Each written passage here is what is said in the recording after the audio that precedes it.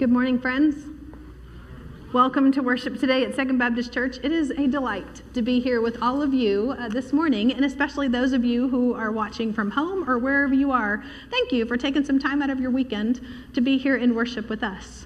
Today is World Communion Sunday, and it's really cool. We've got this beautiful altar set up, and we're going to be celebrating communion with people all over the world, and you're going to enjoy the music. Communion's going to be beautiful. One little housekeeping for you. I hope that you were able to grab a little hand sanitizer packet. We have them on the tables as you walk in between the aisles. And just before communion, if you would take a second and sanitize your hands before we participate in communion today, that would be very helpful. Also, I'm very excited about our search committee for Pastor for Adults has selected a candidate for us all to meet Wednesday, October the 13th. You all are invited here to meet Catherine Boren, and I know that you are going to love her as much as I did when I met her on Wednesday. We are in for a treat. She'll be here that Wednesday night to meet with all of you and answer some questions, and we'll get to know her a little bit. So I invite you to be here and to welcome her and to show her the second be love that we show to everyone when they walk into our doors. I know that you'll be delighted when you get to know her. Thank you so much also for those of you who have already brought candy for our Trunk or Treat event. That's on Wednesday, October the 27th. The gray bin is right outside the office. And if you wouldn't mind picking up a bag of candy and dropping it in that bin sometime before the 27th, we are going to have a ton of cars out in the parking lot with their trunks open and games and a bounce house and food trucks. And all of you are invited to participate and come and bring your car and help us put on a great event for our Second B family and friends. So thank you to those of you who are already making that a great event for our 2B kids. Now, let's just take a moment. Let's take a breath. Let's prepare ourselves for the beautiful service ahead of us today. Would you still yourselves and prepare yourselves for worship with me?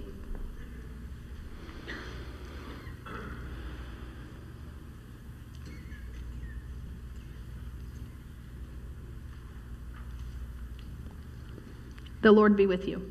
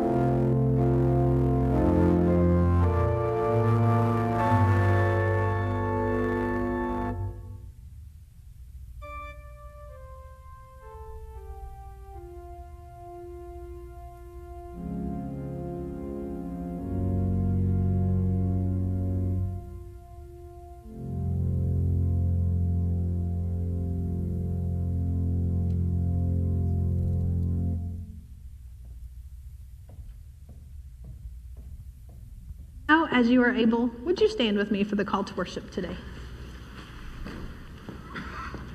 Welcome to this place We gather with God's children from around this world, where we all hear the tender voice of Jesus. Where the Spirit teaches all new songs. Welcome to this place,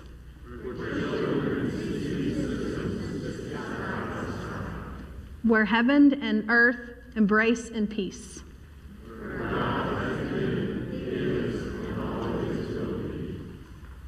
Welcome to this place where all is made ready by our God,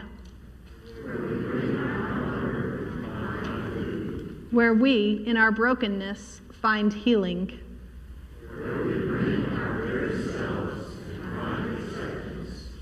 We are welcome in this place.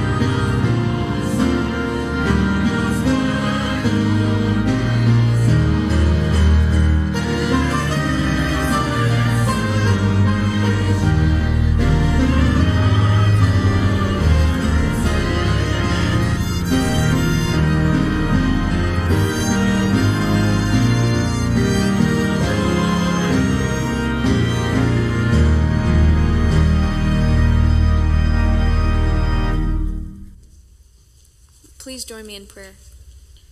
Dear God, we thank you for today, and we thank you for the ability to come together here and with other believers around the world to remember the love that you poured out for us. Remind us each and every day that you're here with us, and remind us of your love. Comfort us with your presence, and instill your peace within us. It is in your Son's holy and precious name we pray. Amen.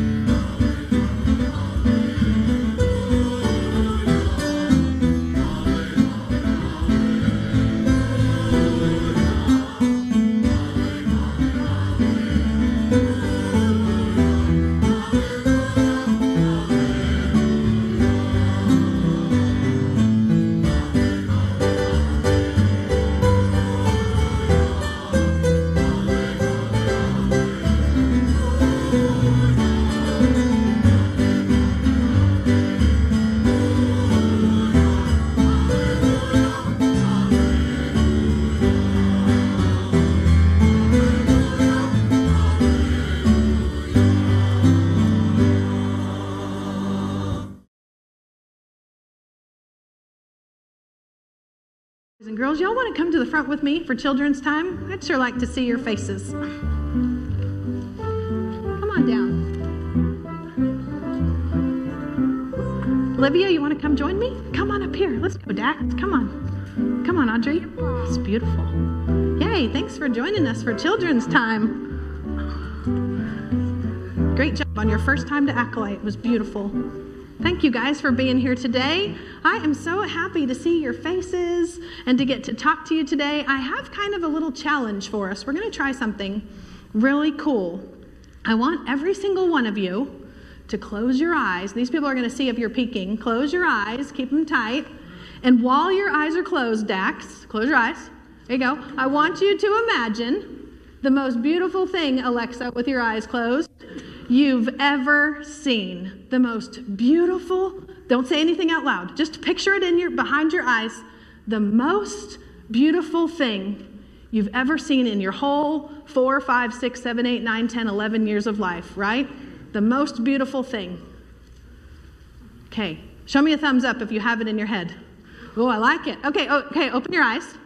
We're going to do a few questions here. If you, Anderson, if you envisioned a sunrise, did anyone envision a sunrise? Oh my goodness, I'm so good. Okay, did anyone envision flowers? Flowers, look at this. Did anyone envision a brand new baby? Oh, look at this. This is a magical. Okay, did anyone envision fields of green and hills and rolling trees? Oh, you did. Nice, Olivia. Good. This is so good. Did anyone envision something I haven't even said? Okay, Liliana, what did you envision? The most beautiful thing? A fairy and a hill. A fairy and a hill. Nice. None of you envisioned his face? Not yet? Okay. All right, now, everybody close your eyes. Close your eyes. One more time. No peeking. Close your eyes. Thank you. Okay, this time, I want you to envision God's face. Okay. I love that. I love Presley's eyebrows. God's face. What is that looking? Okay, show me thumbs up if you have a vision of God's face. Does anybody? Okay, open your eyes. I'm very curious. God's face. Okay, do you think, Presley, you kind of did this with your eyebrows, like, I'm not sure. Do you think your vision of God's face is the same as Dax's? You think it's exactly the same? God looks exactly the same behind your vision? You don't know. Okay, what do you think, Anderson? Do you think your vision, because y'all are sister and brother, do you think you and Alexa have the same vision of what God looks like in your mind? Kind of. You think kind of, maybe, because you're related. What do you think, Addison? What do our visions see when we close our eyes and imagine God's face? Can you picture it? Yes. You can? That is so, I wish I could. I wish I could. You can't? I can't. When I close my eyes, I know I have to work on this. I've been working on this for a long time. When I close my eyes and I imagine God's face, I can't put a finger on it. It's the most beautiful thing I've ever seen in my whole life. And I haven't seen it. I know it. I know I haven't seen it. But I think that everything that I see that is beautiful, I see it in your faces. I see it in the rolling hills and the green grass. I see it in the flowers. I see it in the newborn babies.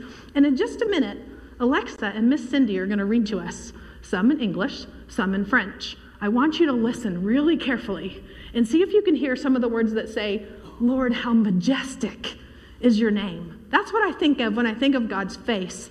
How majestic, how beautiful, how wonderful are you in your image that I want to have in my mind. And God wants you to have those same images in your mind. And that is what we do when we praise God, when we worship God. We give more glory than we can even imagine to this most awesome God that loves all of you unconditionally. Okay, so when they read together, I want you to listen really carefully and see if you can understand everything they're saying. All right, will you pray with me? God, you are majestic, and you are beautiful, and you are greater than anything we've ever seen or heard or even know to look for. And God, we thank you for that. We thank you for the love that goes on and on and on forever for each and every one of these children and their families and for this beautiful church that we are here today in. God, be with all of us as we go about this week. Help us to do everything we do to praise you and to glorify your beautiful name. In your name we pray. Amen. All right, if you're going to preschool praise, we can head back this way. Otherwise, you can sit with your folks.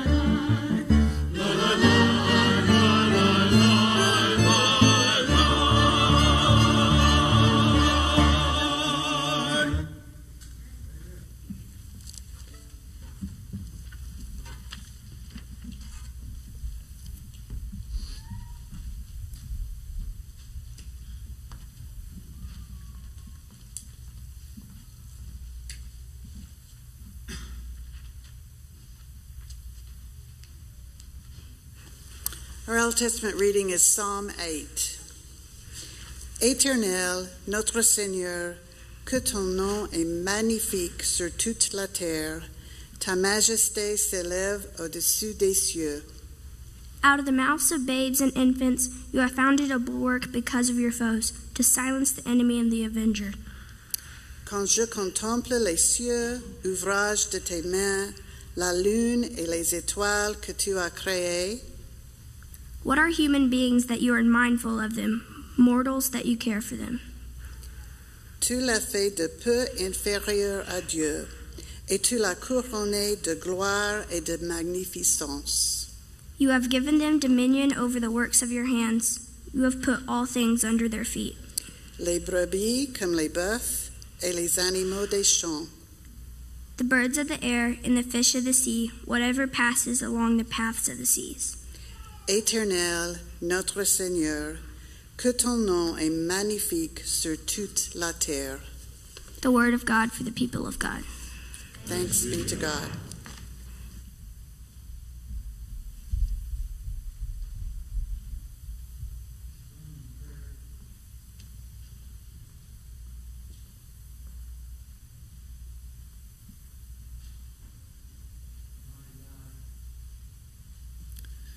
Give us wisdom to perceive you.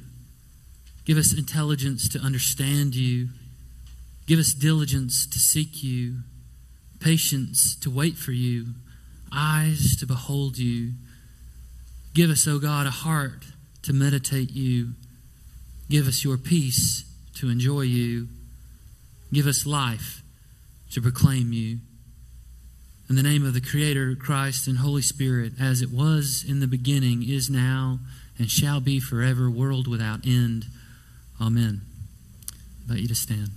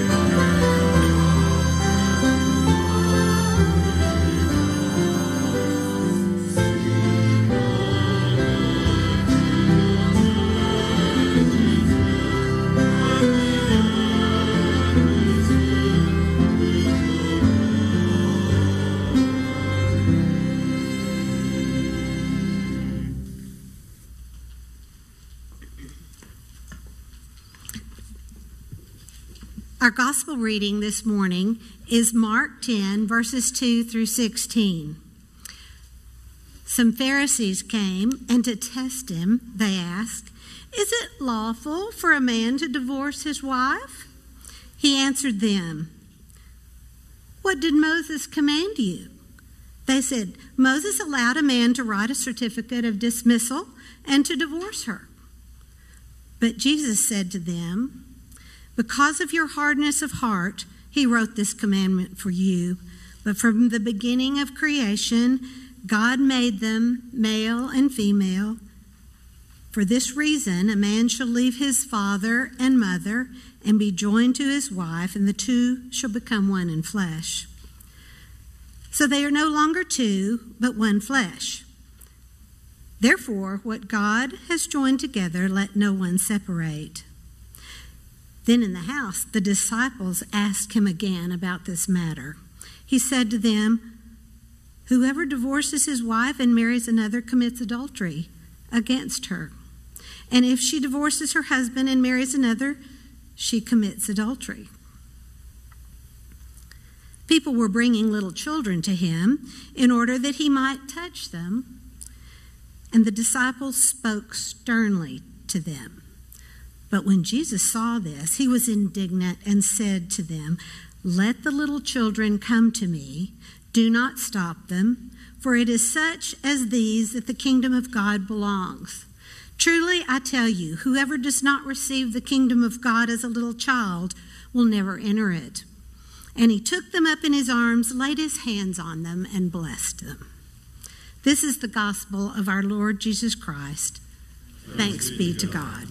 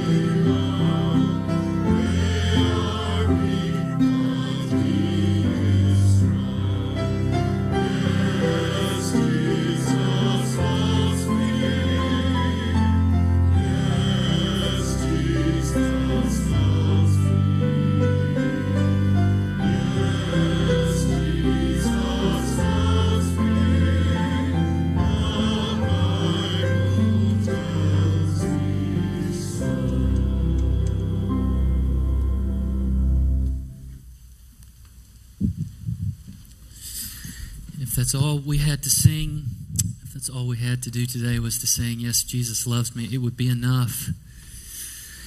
Welcome and thank you for being here. Your presence is a gift. It's a joy, honor, privilege to worship with you. If we can be of help to you, at your convenience or after the service will be available. There are cards in front of you. We're honored to pray with you. You can place those cards on your way out in the offering boxes on your way out after the sermon at least. Maybe you'll stick around for all of worship too. That'd be great. Today will not be a sermon about marriage, divorce, sex, or adultery. It's going to be way better. It's going to be about soccer. And I lost him. Yeah, I heard that. Yeah. See, little Johnny was playing soccer out there on the field with all his little friends. And as you well know, has happened billions upon billions of times, Johnny had brought his ball for everybody to play with. And Johnny said, "If we're going to play with my ball, we're going to play by..." Yeah, you are awake. Yeah, and as you well know, as the kiddos begin to play and they don't adhere to Johnny's rules, Johnny throws another fit and grabs his ball and says, "If we're not going to play by my rules, then we're not going to play at all." That's right. And Johnny leaves. That's my good Johnny impression, by the way. Johnny leaves, and as he does with his ball, looks over his shoulder, and the children have procured a new ball and have continued to play and have fun. What are the rules? Whose ball are we playing with? What game is it anyways? What's it all for? Fabulous, important questions. Here in Mark 10, by the time we've gotten to Mark 10, although there is a good bit of material left, regardless of where you like to end Mark, there is generally agreed upon, particularly in the synoptic Gospels, Matthew, Mark, and Luke, there is a 3-year cycle to the ministry of Jesus. 3 times Jesus visits Jerusalem.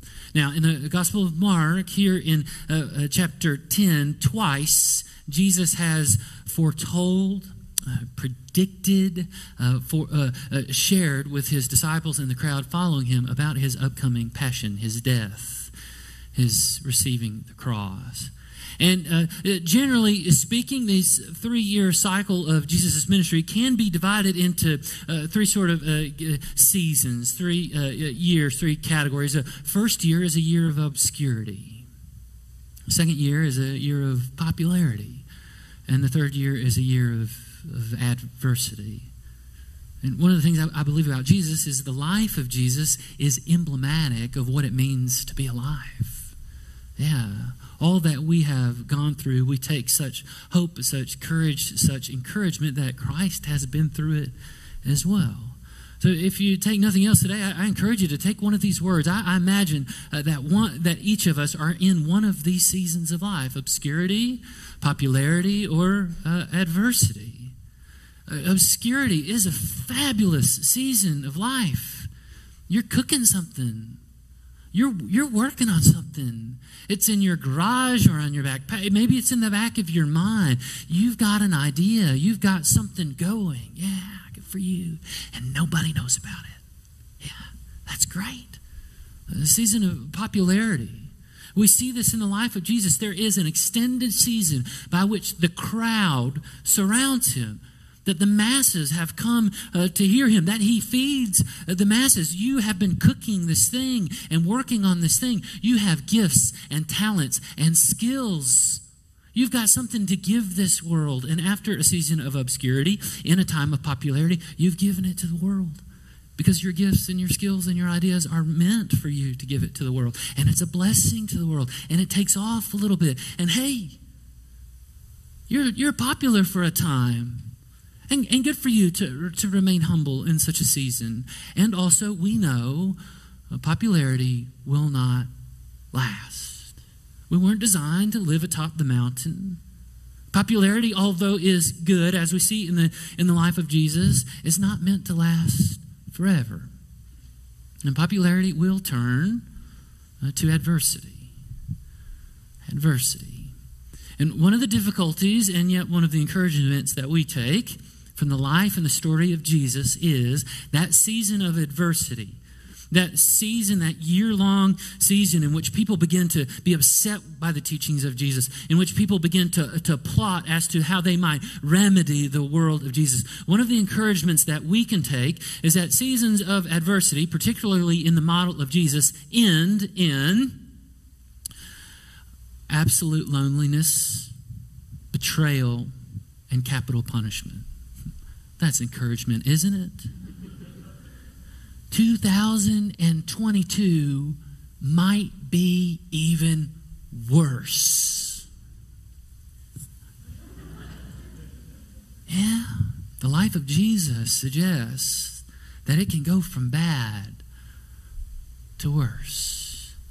And the life of Jesus, risen above the grave, proclaims to a world that resurrection eats adversity for lunch. Yeah. And now he's gone to preaching.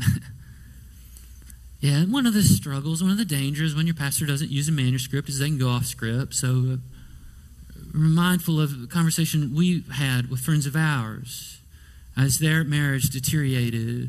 And our friend said to us, she said, "Oh, I don't call it my divorce. I call it my graduation." Yeah. And I don't say that to be pro-divorce. No. But to speak of such is to speak of such in a resurrection mindset. Yeah. You lose your job. You're fired. And to think of that as an opportunity for something new, yeah, that's a resurrection mindset. And if you have been, or your friends have been, or your family members have been through the great adversity that we call divorce, yeah, we can take such great hope that resurrection eats said adversity for lunch. Yeah. There was a miracle. There was an incredible miracle that took place in the home of a young family. You see, parents had a baby, and they said baby into the crib in said baby's nursery, and they walked away from said baby. I know they're behind me. They walked away from said baby, and a miracle happened. That baby went to sleep. This is the gospel of our Lord Jesus Christ. And as is necessarily the case in one's universe, when the baby is asleep, the 4-year-old is really loud. And the 4-year-old came to the parents and said, I want to talk to my baby sister. And the parents said, shh, please lower your voice. And so the 4-year-old said, I want to talk to my baby sister. And the parents said, you can talk to your baby sister, okay, when she wakes up. When she wakes up in the morning, you can talk to her all day long. You say whatever you want to say to her. It'll be incredible. This is a very fictional story, don't you know? And then the 4-year-old screamed the 2 most common words, at least said in our home, no, now. And as the 4-year-old's voice goes up, as the infant goes up, Mom and Dad pour another glass of communion, grape juice. What were you thinking? And the 4-year-old, as 4-year-olds do, won on this occasion. And so Mom and Dad said, okay, you can go talk to your baby sister. And so Mom and Dad followed there behind the 4-year-old until they reached the threshold, at which point the 4-year-old turned around and said, no, I'm going to talk to my baby sister alone. And the 4-year-old closed the door, which doesn't happen in our house. Doors are only slammed in our house. The door was closed behind, and the 4-year-old approached the crib, and Mom and Dad leaned in and cupped their ears to the door.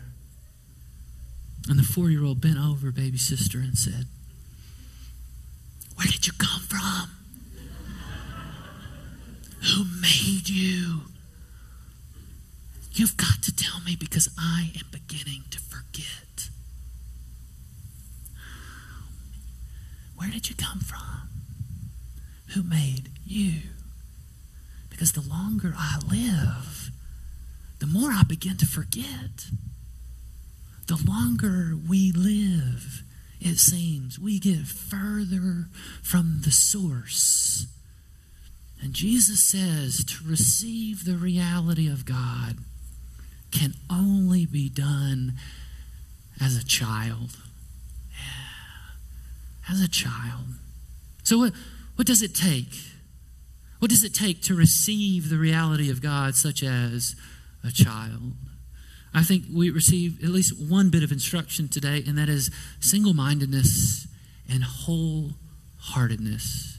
You see, the adults, not once but twice in this gospel selection, twice the adults ask Jesus, what are the exceptions to the rule? Twice the adults come to Jesus and say, what are the loopholes to said agreement and said relationship by which we might get out of? And one of the great spiritual truths in all of my life, one of the great spiritual truths I believe present here in this text, one of the great spiritual truths is this. It's very important to put the proper emphasis on the proper syllable. And the adults have put the wrong emphasis on the wrong syllable. Are there exceptions? Sure, yes. Are there loopholes? Sure, yes. Jesus doesn't seem to be interested in the exceptions and the loopholes. Jesus is interested that it is the power and the generosity of God that make 2 people into one. So are you looking for exceptions? You will find them. Are you looking for loopholes? You will find them. Are you looking for critique of the church?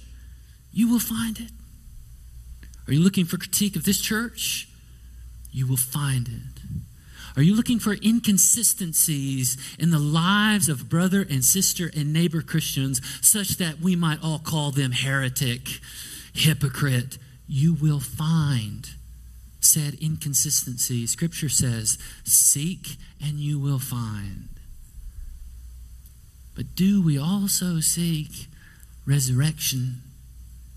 Do we seek the power of God generously and graciously given such that the two become one? Seek and you will find.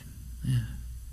Saint Benedict of Nursia in the 5th century, 1500 years ago, wrote what's known as the Rule, the Benedictine Rule, establishing a priestly monastic tradition. Hundreds and thousands of priests over the centuries have practiced the way of Saint Benedict. Are you a rule follower?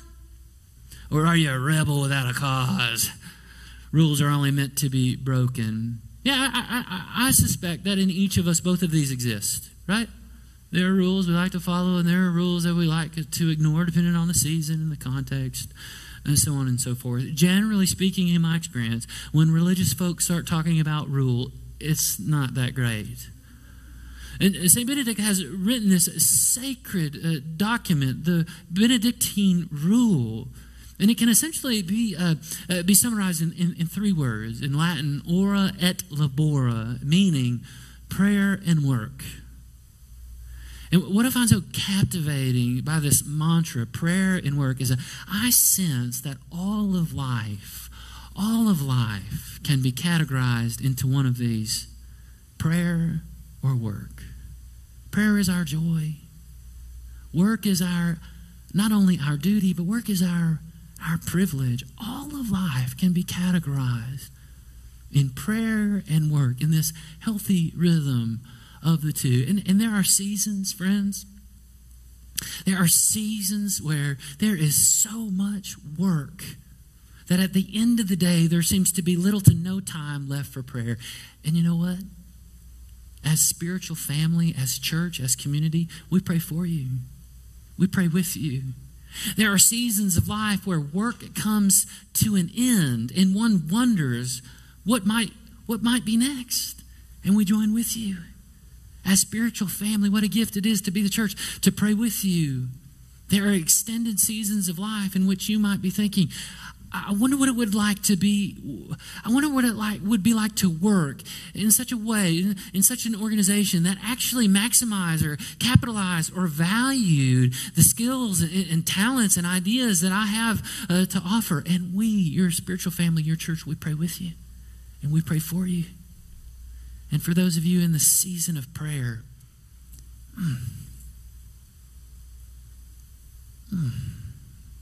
prayer and work, all of life categorized by this rhythm.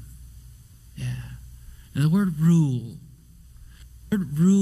in Latin, it means regular practice or rhythm. Yeah. Yeah. I think our world places a high value on balance. Right?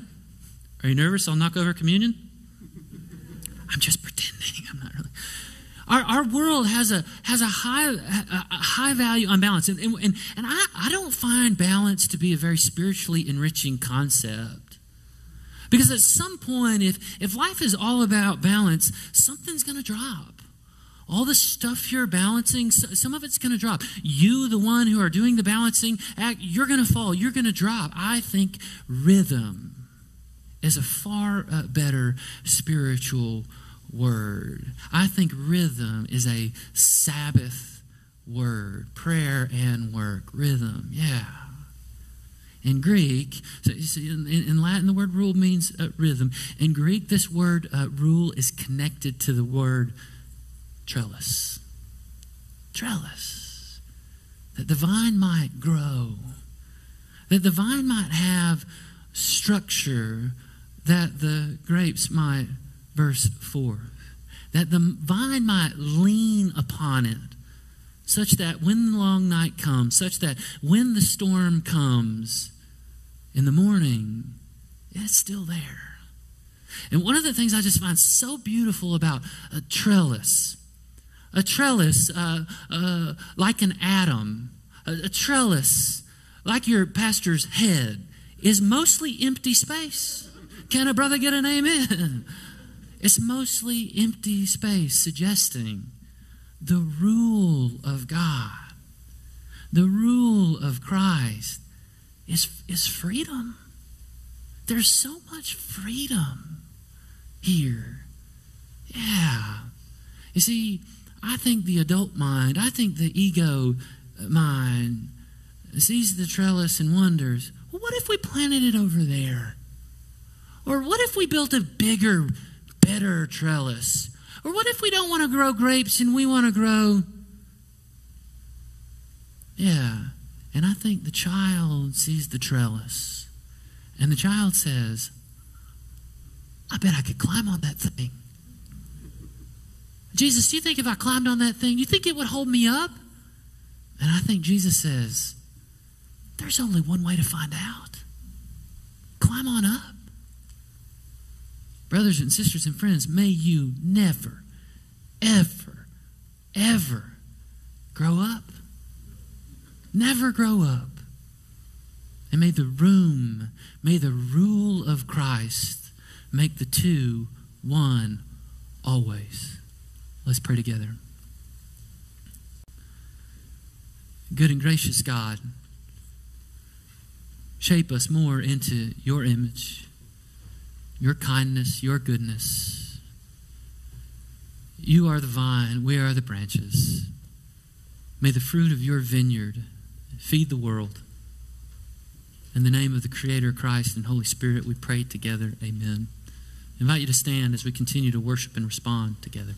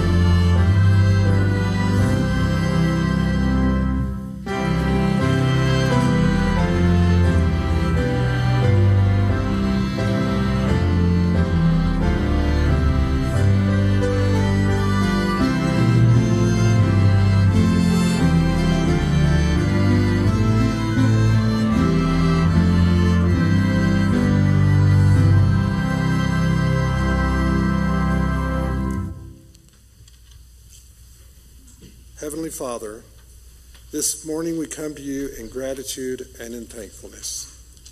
Grateful for this congregation, their love, and their generosity of spirit.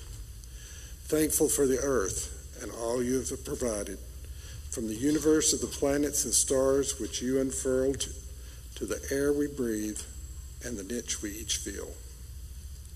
Caring for each other in so many ways, both visible and the unknown. Loving each other and the world around us. We are a people that act large, but indeed are so small. So generous in spirit, but sometimes so frugal in action. Help us, Lord, to open our minds and our hearts to your love, your vision, and your generosity. Open us in spirit and in love, to give generously, love deeply, and to follow your lead. We praise and exalt you. Amen.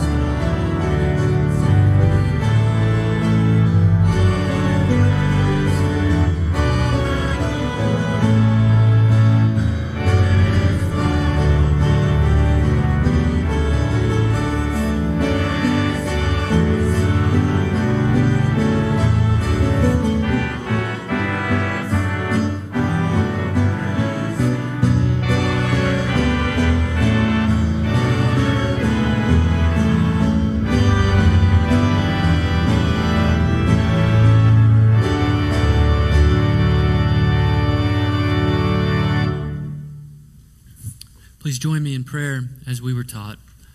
Our Father, which art in heaven, hallowed be thy name. Thy kingdom come, thy will be done, on earth as it is in heaven. Give us this day our daily bread, and forgive us our trespasses, as we forgive those who trespass against us. And lead us not into temptation, but deliver us from evil. For thine is the kingdom and the power and the glory forever. Amen. You can be seated. God, may this bread connect us more closely with you and with our neighbors near and far. Bless this bread, we pray. May the fruit of the vine remind us of our interconnectedness of the people around the whole world. Bless this cup, we pray. May this simple meal bring us into union with you, your people, and your world, united in the one body of Christ. Bless this world, we pray together. In just a moment, our deacons will come by and they will serve you. We'll pass these trays. We invite you all to take bread and cup and hold on to it, and we will celebrate the meal of Christ together in just a little bit.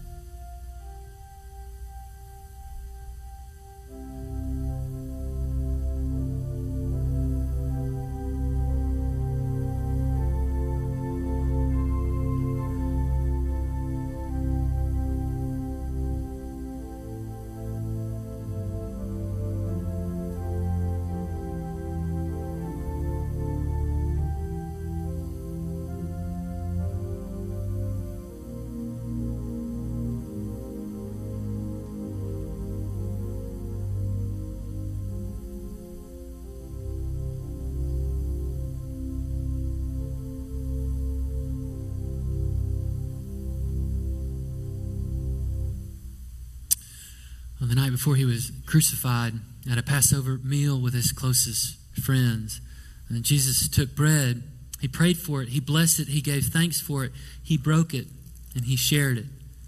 He offered it to his disciples, as I believe it is offered to us today. May the resurrection of Christ, making all things one again, may it be within you as you receive now the bread of Christ.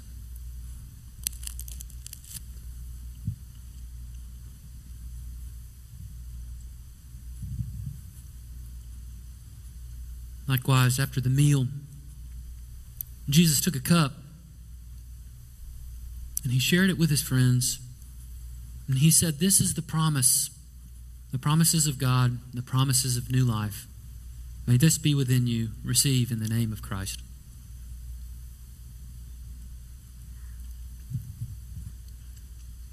In all of this, we give thanks to God. I invite you to stand and pass the peace of Christ with one another.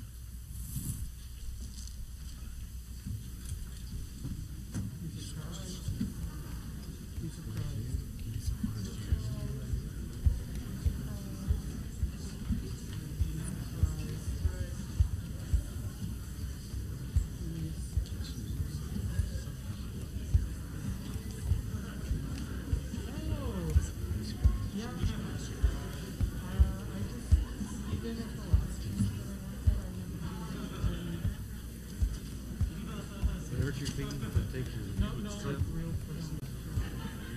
about your packet?